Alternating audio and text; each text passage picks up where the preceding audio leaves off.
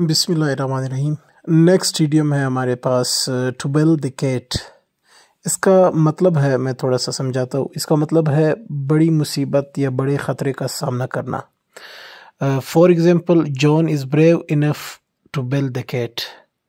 John इतना बहादुर है कि वो बड़े रिस्क या बड़े ख़तरे का सामना कर सके। ये बुक में थोड़ा सा मुश्किल इन्होंने लिखा है, लेकिन मैं इजी करके बता रहा हूँ आपको। नेक्स्ट इडियम है हमारे साथ to bear the Brunt of. To bear the major loss, यानी कि ज़्यादा नुकसान बर्दाश्त करना। एक चीज़ में ज़्यादा नुकसान बर्दाश्त करने को to bear the Brunt of कहते हैं। I had to bear the Brunt of loss in business. मुझे ज़्यादा नुकसान बर्दाश्त करना पड़ा कारोबार में। नेक्स्ट इडियम है टू बिड फेयर।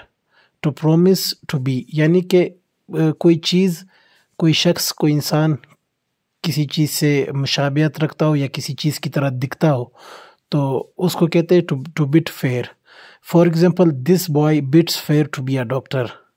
ये लड़का जो है वो एक डॉक्टर की तरह दिखता है।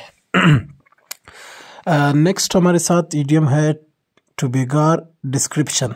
To be extra ordinary to describe, यानी कि किसी चीज़ की आप इतनी तारीफ़ करें कि वो उसके बयान से ज़ुबान कासिर हो।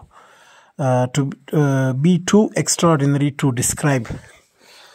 For example, her beauty beggars description. उसकी खूबसूरती इतनी ज़्यादा है कि उसके बयान से ज़ुबान कासिर है। नेक्स्ट इडियम हमारे साथ है to blow your own trumpet. Talk proudly about your own achievements and abilities. इसको मतलब आप कह सकते हो अपनी तारीफ़ खुद जो करता है, और अपने मुंह मियाँ मिट्टू बनना भी कह सकते हैं इसको। जो शख्स अपनी तारीफ़ खुद अपने मुंह से करता है तो उसको कहते हैं to blow your own trumpet. For example, you should work hard and focus on your studies instead of blowing your own trumpet. आपको अपने स्टडीज़ पर ज़्यादा तवज्जो देनी चाहिए और मेहनत करनी चाहिए बजाय अपने मुंह मियाँ मिट्टू बनने के।